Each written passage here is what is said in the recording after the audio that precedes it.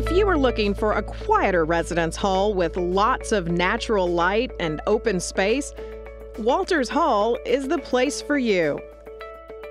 Residents of Walters have a double room and community-style bathrooms.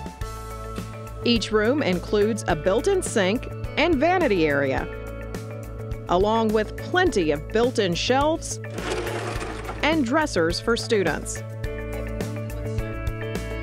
The residence hall also features a large lobby area, study lounge, gaming area, and a quiet, secluded loft. Great for conversations with friends or studying.